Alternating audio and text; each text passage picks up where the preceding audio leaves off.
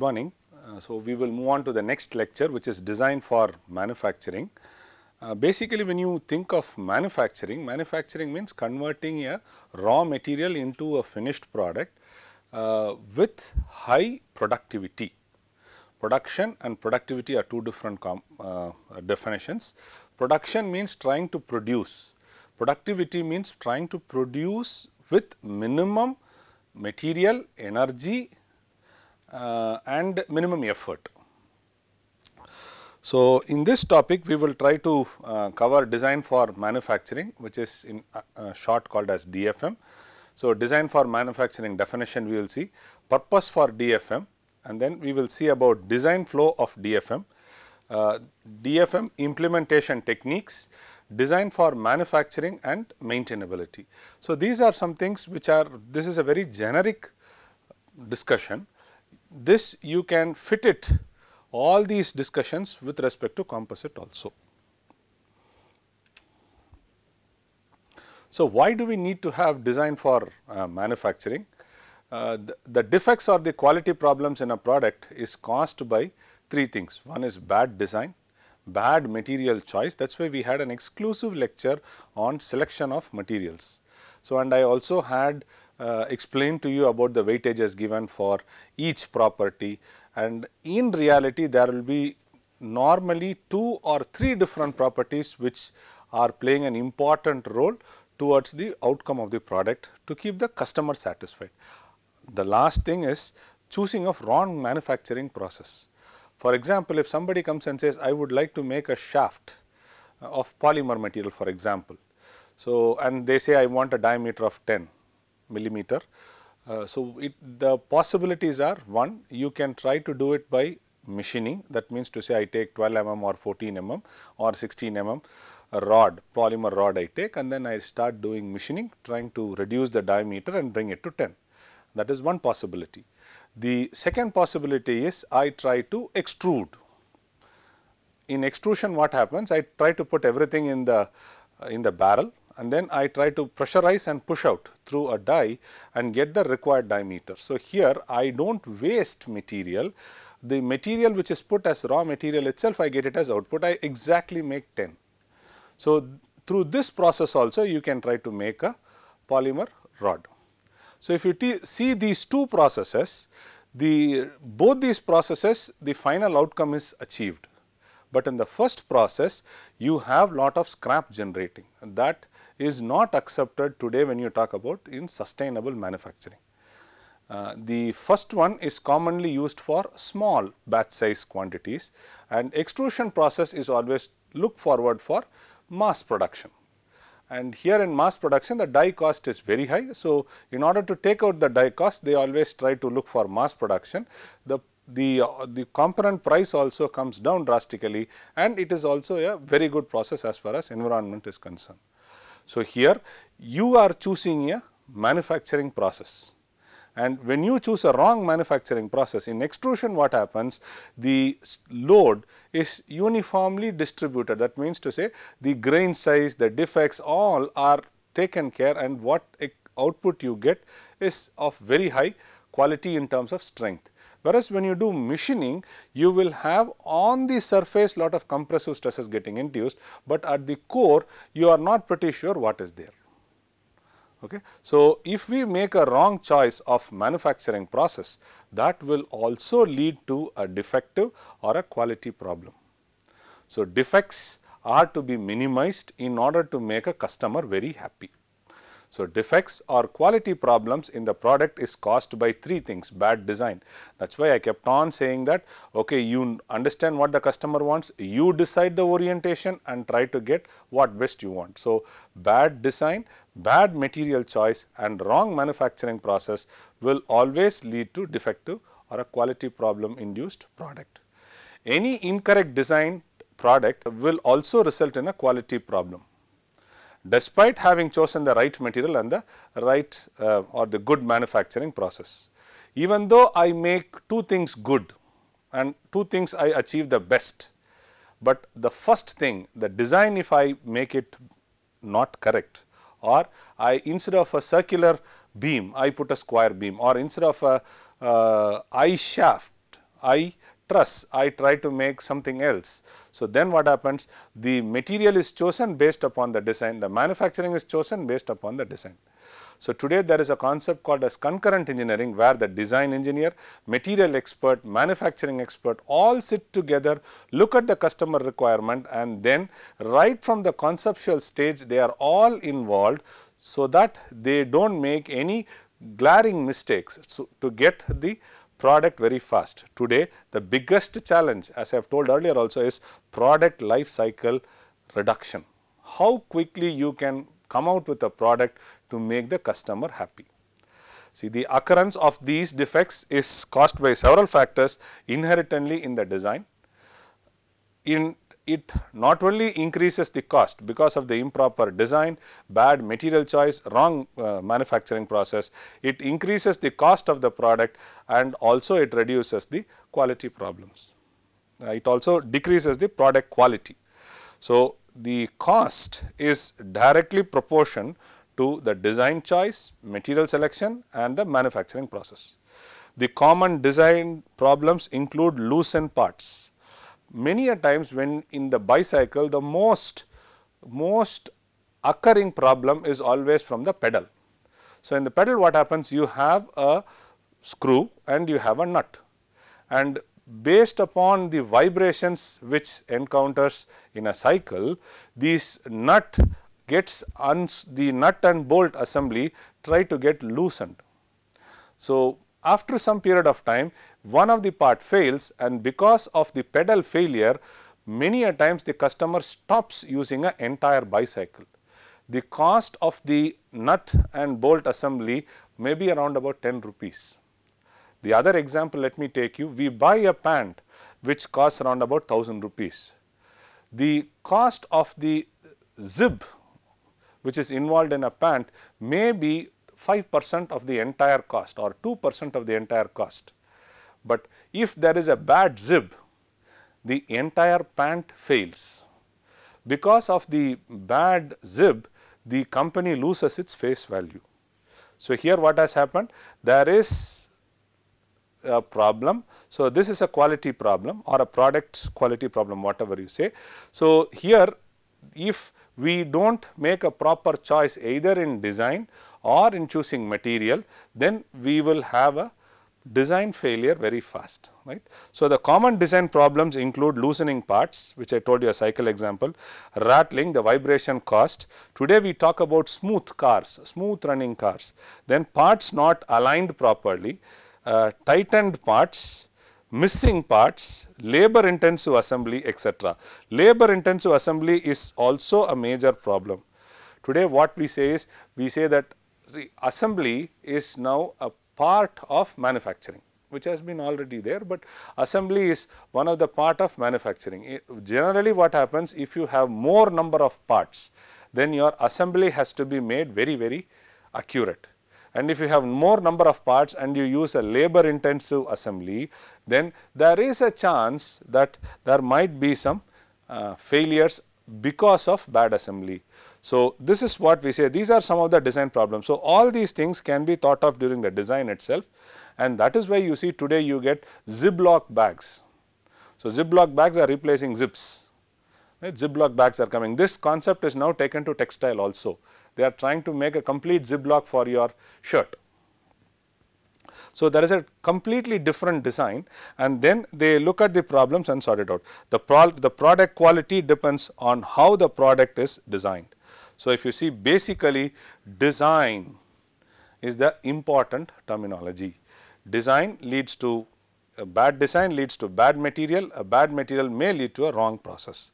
So, these are the pushing needs which leads for design for manufacturing. In design for manufacturing, the definition, if you want to see, can be defined as a practice for designing products keeping manufacturing in mind. Because just doing a design without keeping a manufacturing, then it does not lead anywhere. Whenever you design, you should keep that in mind, that this can be convertible into a product. So, if you want to convert into a product, we always have to manufacture the product.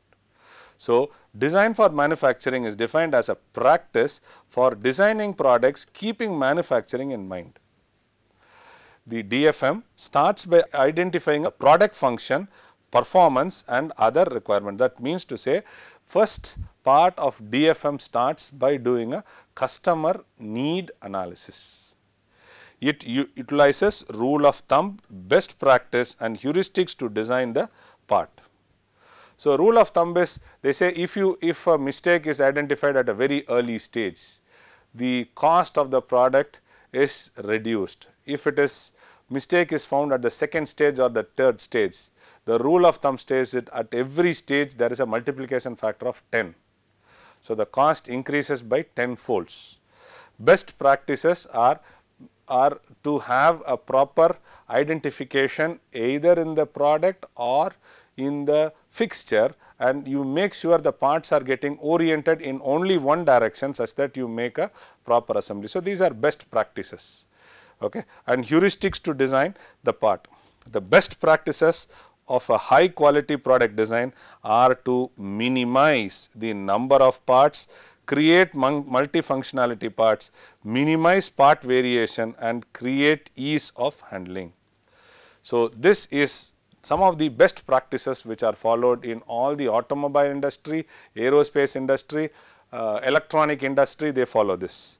So, reducing the number of parts, as I told you, if the number of parts are reduced, then the assembly time reduces. Moment the number of part reduces, the number of defects, each part when you produce follows a binomial distribution. So, within the binomial distribution, if you have one side lower, one part is having at the lower extreme end, the other part is having at the higher extreme end. So, when you try to assemble these things, it will try to lead to some defects. In order to avoid, what we do is we try to reduce the number of parts. How do you reduce the number of parts and how do you still achieve it? When you reduce the number of parts, basically what you do is you try to integrate every small parts function in one large part. So, that means to say a large part or a big part will be made to do multifunctional. So, you are trying to create a multifunctionality in the part. So, one part is now expected to do multiple operations. For example, it can rotate and it can also give you a timer offset. For example, today earlier days we used to have a long camshaft for injecting of the diesel. But later what happened is as the part size, the diesel pump size got reduced, the lengthy camshaft has been now changed into a disc camshaft. So, here it can rotate and it can also at regular intervals of time, it has a cam on a rotating disc which does injecting of the fuel. So, here the disc which was long, a camshaft which was long is now reduced into small, and this small is expected to do multiple functionality. So, creating multifunctionality in the part, then minimizing a part variation. So, if you go, this is very interesting. Many a times when we visit to pizza corner or some food chain industry, they say that we have 27 products or 30 products or 40 products. But if you go and look into their manufacturing process route, you can see the starting material will be 2 base or 3 bases only. Then on each base they would try to have 4 number of different additions. Then on this 4 they will have 3 different variations of on top additions. So, now what has happened? The variety has got expanded, but if you look at the base, they had minimum part variation only. For example, they will have only 3 diameters, diameter of 25, diameter of 50, diameter of 100. So, whatever you say, your starting base in a pizza will be only these 3. From there, they try to add 1 level of topping, 2 level of topping, 3 level of topping, and each topping level will have 3, 3, 4, 4 variations. So, finally, you have multiple, but the starting is always the same, and each variation, I said, in each topping level you can have 3 or 4 different variations. If you take multiple combinations, they produce lot of parts. And the other example is in automobile industry. Many a times if you see all throughout the engine, they will use only M6 screws, or they will use only riveted bolts or something, bolts and nuts. So, this is minimizing the variation such that the assembly can be done, and when you try to minimize the variation, then the other thing which comes is easy to handle. So, create ease to handling is, so moment you have lesser variation, then handling you can try to automate it. Once you try to automate it, then human involvement is reduced and it can be the cost can go down, the quality can be enhanced. DFM involves meeting the end user requirement with the lowest cost design, material and process combination. So, as I told earlier, no customer wants to liberally give money. So, for every penny he gives, he would like to have a quality product. So, the DFM involvement meeting the end user requirement with the lowest cost design and material process combinations are the next important thing which is part of DFM. The purpose of DFM is to narrow design choice to optimum design choice, narrow design choices to optimum design choices. Narrowing of design is always important because of choices is very important, because if you give a wide variety of choice, we will not be able to solve the customer requirement problem. So, it is always good to narrow design choice, and within the design choice you can always look for optimum design. So, narrow design choices to optimum design. So, narrowing does not mean that you have got the optimum design. Optimum design is always done to reduce the cost or to reduce the material involved, to have maximum reliability. So, all these things are taken from the optimum design. The performance concept generation, concept selection and concept improvement are part of DFM. So, concept generation always happens at the first stage. Customer, you meet the customer, ask them what they want, come back, sit with your design team, manufacturing team and then materials team, sit together, try to generate multiple concepts, and when you try to develop this multiple concepts, and then what you do is you try to do benchmarking of these multiple developed concepts and try to have 4 or 5 different choices, and then you try to choose the best amongst these concepts, and then you try to pick one and then try to tweak little bit such that you get a higher customer satisfaction. So, the concept which is selected can be improved. So, minimum product design cycle, this is the very important concept. We try to reduce the product development cycle time. So, this is otherwise called as product life cycle management is done, and the product cycle time, new product coming into the market cycle time is reduced. Purpose of DFM is to achieve high quality and reliability product. I have already explained, so I will move on to the next one. Simplify the production method. So, today what has happened, I always I enjoy giving an example of this food chain. See, in food chain like pizza, CCD, all these things, what is happening is they have followed DFM in a very exhaustive manner. And since we go to those shops, we should now look at these shops and then see how do they manufacture and have a highest level of customer satisfaction. So, if you go to this pizza corner or CCD and all, you see that there will be lot of operators who run the shop will be part-time employees. So, that means to say they have very stipulated time for their work and they come there after their studies or something.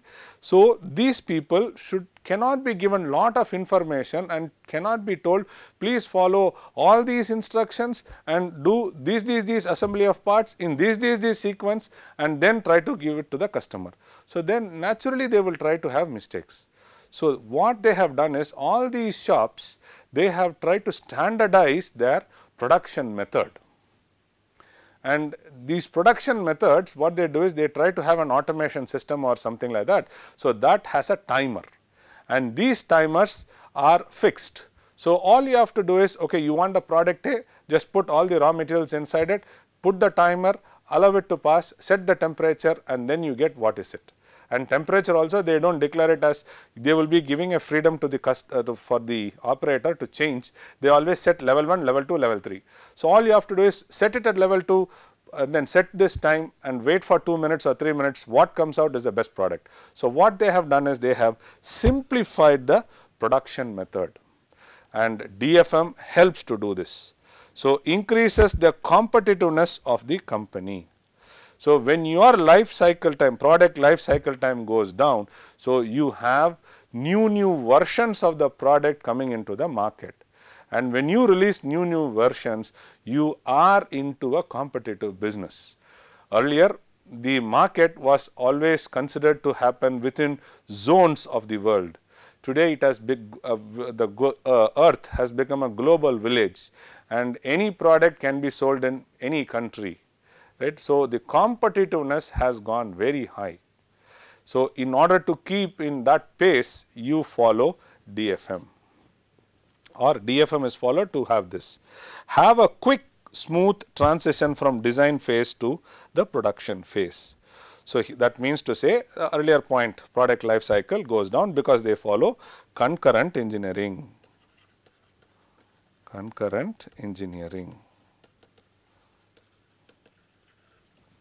Okay. So, I have already told you, minimize the number of parts which can lead to assembly time, eliminate, simplify and standardize. This is what I said, the so simplifying the production product means I am trying to standardize the parts. Moment I standardize the parts, then what happens is I try to get the parts what I want in bulk. So, my shipment cost and all goes down. So, the design flow of a DFM, starts from problem definition or problem identification.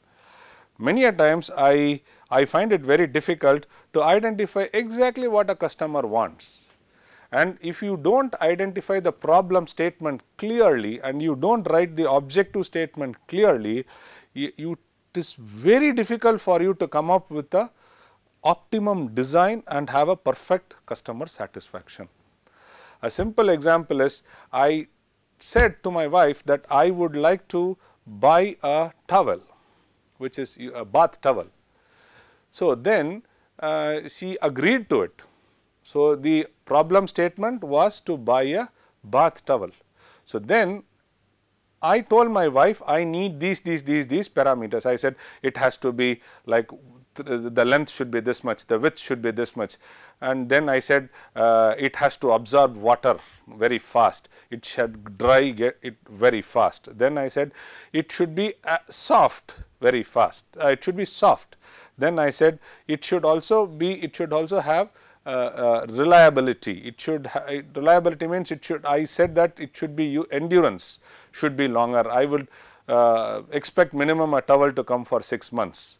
So, I gave all these statements to my wife and I say please buy a towel, but then I realize that I said the towel has to be as soft as possible. So, the softness is a parameter which is relative. For example, I go have a cup of coffee and then I say please give me a strong coffee. Strong coffee is a relative term. So, now a customer says he needs a strong coffee alone, but now we have to quantify that strongness level, or the previous example whatever I said, the softness level, which is very difficult. It has to be converted into a quantifying term, and moment I quantify, then it becomes easy for my wife or for the person who prepare a coffee to give it to my expectations.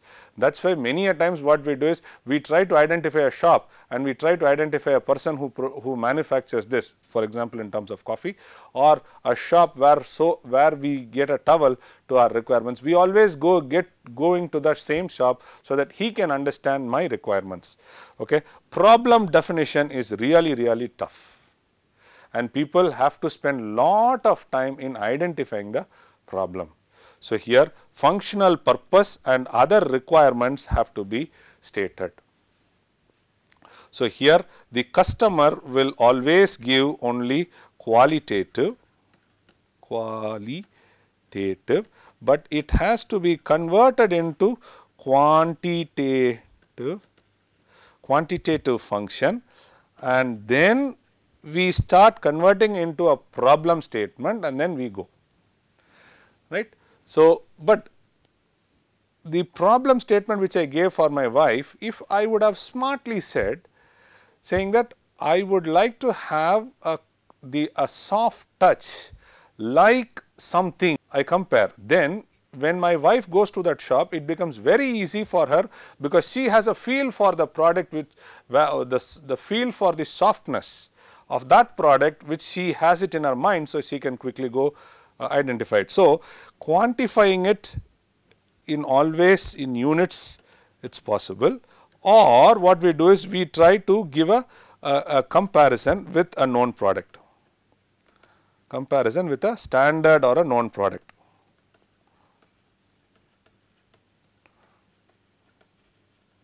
So, in your objective statement, if you can give every parameter their functional performance and other requirements, then the first job is done properly, problem definition is done properly.